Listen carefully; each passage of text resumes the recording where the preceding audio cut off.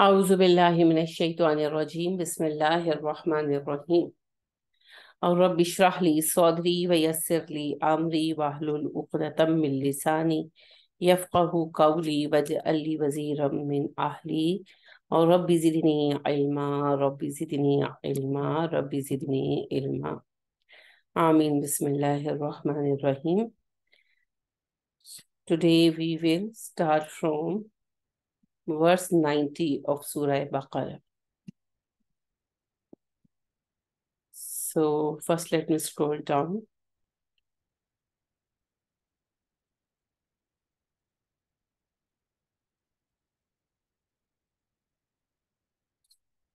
It's 80.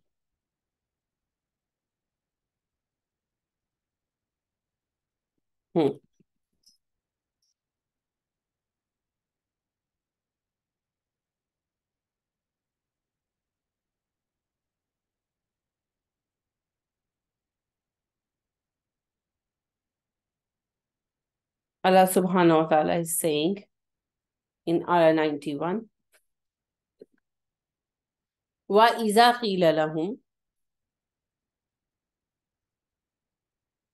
and when they are asked to believe, بِمَا أَنزَلَ اللَّهُ, in what Allah has revealed, قَالُوا نُؤْمِنُوا بِمَا أُنزِلَ عَلَيْنَا, they replied, we only believe in what Allah has sent to us, means Torah, وَيَكْفُرُونَ بِمَا وَرَاءَهُ, and we reject what is beside it.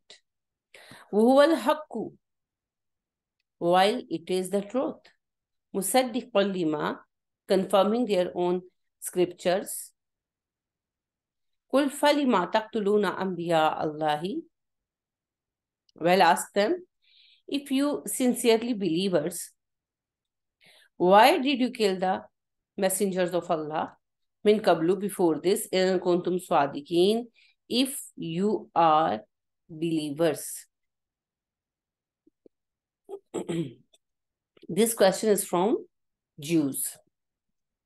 Allah subhanahu wa ta'ala is saying that whenever Muslims, companions of the Messenger Muhammad sallallahu alaihi wasallam, ask them to embrace Islam from the bottom of their hearts and do believe in Allah's book, in Quran Majid, sincerely, they used to reply that Allah subhanahu wa ta'ala has taken us the promise to believe in Torah, and except Torah, we will reject every other book. So Allah subhanahu wa ta'ala is asking them, okay, if you are believers of Torah, if you believe in Torah, in teachings of Moses, you believe, then why did you kill so many messengers among you? You were believers, then how could you kill a prophet? How could you kill a messenger? What type of iman is it? Actually, you people are not believers. You did not accept the Torah from your hearts, and now you are rejecting the Quran too. وَلَقَدْ جَاءَكُمْ مُوسَى بِالْبَيِّنَاتِ, Musa came to you with clear signs. ثُمَّ اتَّخَذْتُمُ الْعِجْلَ مِنْ بَعْدِهِ, no sooner was he away from you that you committed evil by worshipping the calf. وَأَنْتُمْ ظَالِمُونَ, remember that you were sinners. وَأَنْتُمْ ظَالِمُونَ, and at that time you were sinners. Okay. Allah subhanahu wa ta'ala is asking them, okay, you are saying that you believe in Torah. You are believers. You believe in prophethood of Musa alayhi salam. Then tell us, if you believe in his prophethood and you believe in Torah, then when Musa alayhi salam went to the Tur, Mount of Tur, for 40 days. In his absence, why did you made a calf? And why did you started its worship? Why did you start shirk among you people? If you believe in Torah, is it Torah's order? Or Musa ordered you to do this? What type of iman is it? Actually, you have learned this incident before it, that Allah subhanahu wa ta'ala asked Musa alayhi salam to come to the Mount of Tur when he took his people to the Wadi Sina. So when Musa alayhi salam brought his people from Egypt to desert of Sina, he asked them to stay there and he went to the Mount of Tur. Over there, Allah subhanahu wa ta'ala asked him to do atakaf for 30 days. And because Allah subhanahu wa ta'ala has already told it to Musa alayhi salam before, so he told his people that I will be back inshallah in 30 days. When 30 days completed, Allah subhanahu wa ta'ala asked Musa alayhi salam to stay more 10 days. So Musa alayhi salam stayed 10 days more. In these 40 days, what happened? In his absence, Bani Israel made a sculpture of calf out of gold. There was a man who belonged to the clan of Samira. Therefore, people call it Samiri. It's not his name actually. He took the gold from people, collected it, molten it, and then formed it as a calf. He made a sculpture of calf. And he invited them to start worship of that sculpture. And they were hesitating and they were doing it secretly. But when after 30 days, Musa alayhi salam didn't come back, they thought, no, Musa is not here, so we are free. And this doing their shirk, they started their shirk openly. They installed the sculpture on a place and started its worship. Then Allah subhanahu wa ta'ala at 40th day told Musa alayhi salam, your nation, your ummah is doing shirk. They are worshipping a calf. So Musa alayhi salam came back and he was very upset and angry. And he scolded the people and asked them to kill their mushrikeen of their clans. You know, there were 12 different Qabail clans of Bani Israel. So Musa alayhi salam ordered them to each clan to kill their mushrikeen by themselves. And he molten the sculpture and threw the gold away into the sea. It means he didn't allow the people to keep that gold now in their possession. That was a punishment for them. So Allah subhanahu wa ta'ala is now again reminding them the incident that you are claiming when a Muslim invites you towards Quran that Allah subhanahu wa ta'ala has sent down this book. So accept it and become a believer.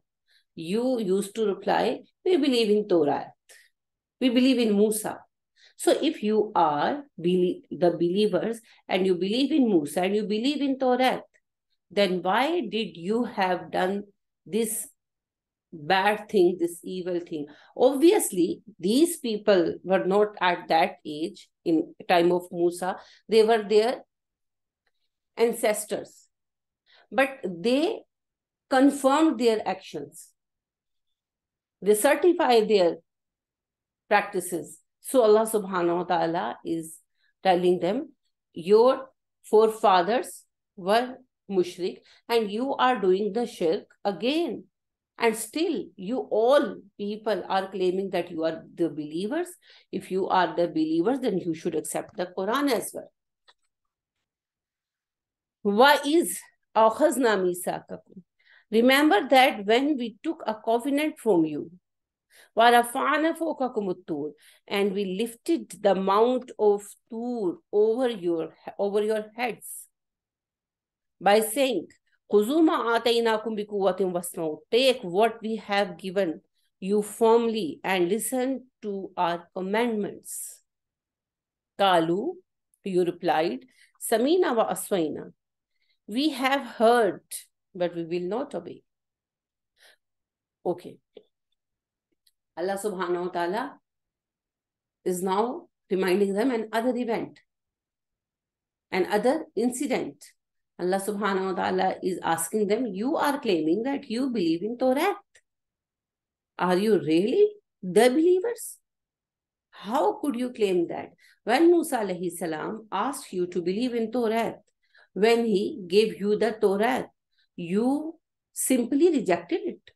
You said, no, we will not accept it. We are not ready to follow these rules and teachings. It is not according to our desires. And you were so much clear and rude to Musa alayhi salam that we took the mount of Tur over your heads and told you that if you will not accept the Torah and you will not obey the Musa, then we will crush you people under the mount of Tur. And due to this threat, you people accepted the Torah half-heartedly.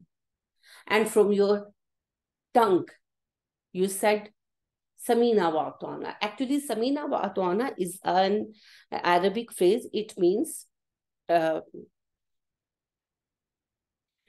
its literal meaning is, we are listening to you and we will obey you. And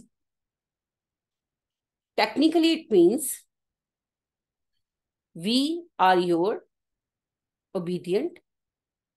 We will listen your orders carefully and we will try to fulfill it as much as possible. So it's a phrase. So people used to say it to their elders and to their kings and their amirs, commanders, etc. Companion of the Prophet, Sahaba-i-Karam, used to say it in front of Messenger of Allah, Hazrat Muhammad sallallahu alaihi wasallam. When Prophet sallallahu alaihi wasallam asked something to them or ordered them to do something, they used to say, Samina wa ata'na. We are listening to you carefully, O Prophet of Allah, and we are ready to obey.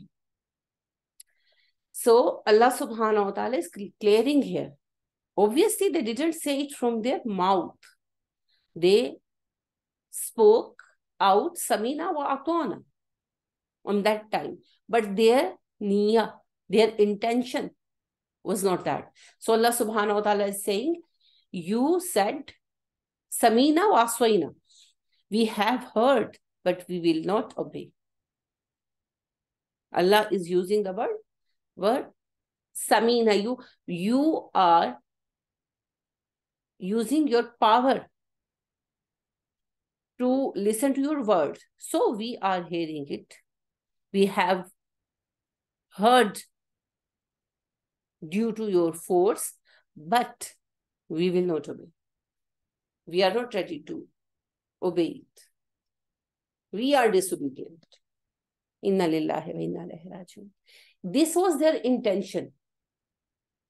This was their intention inside their hearts, and Allah subhanahu wa ta'ala obviously knows that. But Allah gave them a chance.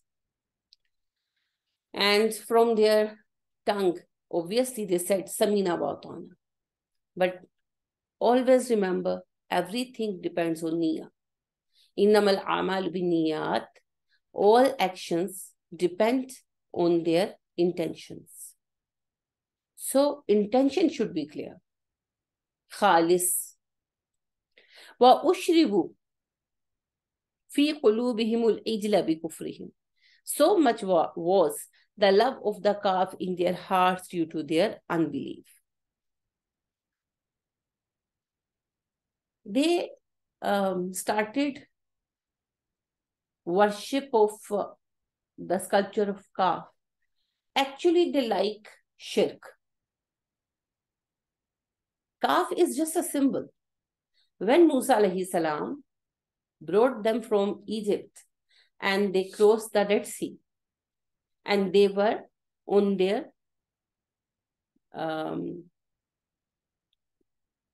way towards desert of Sinai. During their travel, they saw a nation, a group of people, a village somehow. There was a village on their way, and they saw their people were worshipping a calf. And they asked Musa alayhi salam, Musa, would you make a sculpture of God like this for us so we could worship it? Musa alayhi salam obviously got angry on them, and he asked them how ignorant people you are. They are mushrikeens. They are non-believers, and you are wishing to do shirk while I am teaching you oneness of Allah subhanahu wa ta'ala from last many years. After this, when Musa alayhi salam went to the Mount of Tur, they made a sculpture themselves and started its worship. Musa alayhi salam came back. He scolded them and he destroyed the sculpture. Now, they kept on going secretly their shirk and their rituals. Through incident of cow, Allah subhanahu wa ta'ala even opened their condition in sight of Musa alayhi salam. Now Allah subhanahu wa ta'ala is saying, actually they love shirk. Calf is symbol of shirk actually. They love to do shirk. Therefore, they never feel comfortable themselves with oneness of Allah. And therefore, they are not ready to accept the wahi. And this is not the matter of only Jews. Actually, every ummah has a part of people among them who is like that. In Pakistan, you can see so many people who used to go to the mazars, and on graves, they used to pray. They are doing sajdas, and they are doing different, rituals. Some are giving sadaqas over there on the mazars, and some are having oath and mannate, whatever. They have different rituals. And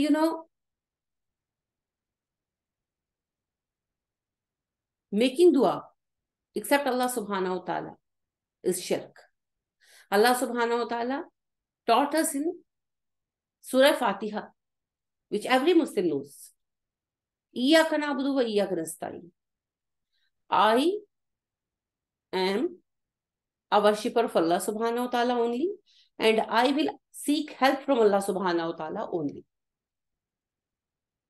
No one can provide help to any person by any means. So, except Allah subhanahu wa ta'ala, if someone is making dua from someone else, it is shirk. But there are lots of people who used to go to the mizars and do rituals over there, and they strongly believe that we can fulfill our need from this mizar. Only from this mizar. Only this Hazrat Saab can fulfill our need. This is shirk. But whenever you will invite them towards Quran, that please come and learn Quran and see where, how could you do this, and where it is described in Quran that if you are worried about something, then go to some specific mizar and do dua for yourself. If you are worried about something, do wuzu and stand up for salah, namaz-e-hajat, and ask Allah's help. They will never accept your advice. They will never come to learn Quran because they like the way of shirk and they hate the oneness of Allah. So it's a condition of heart. It's a heart disease actually. Unfortunately, we are also affected from this disease. A major part of Pakistani Muslims. Allah subhanahu wa ta'ala is saying, Kul bi'sama ya'murukum bihi imanukum in kuntum mu'mineen. Tell them, if you are real believers, then why does your faith promote you to do such evil things?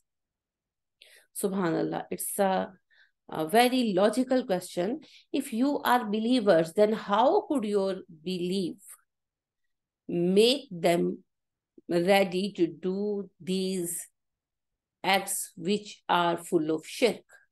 If you are believers, how could you do shirk? What type of iman do you have? Explain it.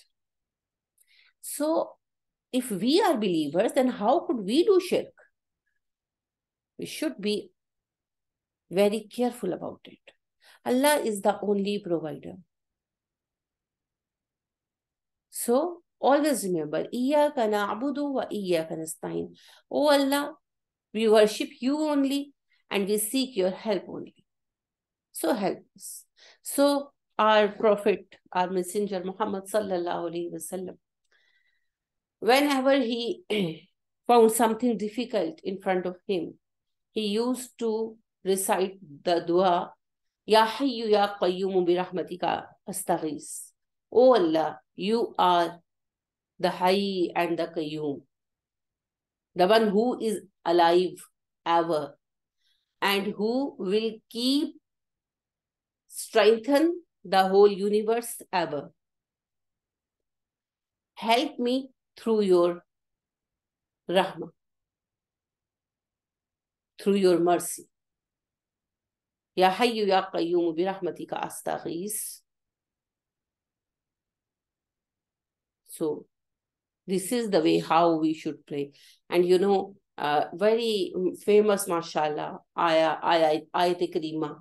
La ilaha illa anta subhanaka inni kuntu minaz zalimin. This dua is belong to Yunus alayhi salam. He was in a trouble and he made this dua. What does it mean? It means there is no God except Allah subhanahu wa ta'ala.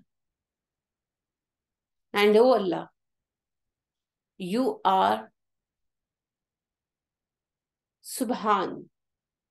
You never do unright thing. You never do something wrong. I have done some mistake, so please forgive me. So you can see, what is this? This is all Tawheed. So always seek help from Allah subhanahu wa ta'ala, never do shirk, and try to learn Allah's book and try to follow it. This is the real Islam. This is the real Iman. Allah subhanahu wa ta'ala will make it easy for us to learn Quran. Allah make it easy for us to learn Quran, to follow it, to remember it, and to even preach it out. Ameen. सुब्हानकल्लाहुम्मा व बिहम्दिका व नशहदु अल्ला इलाहा इल्ला अंता व नस्तगफिरुका व नतूबु इलैक। अस्सलामु अलैकुम व रहमतुल्लाहि व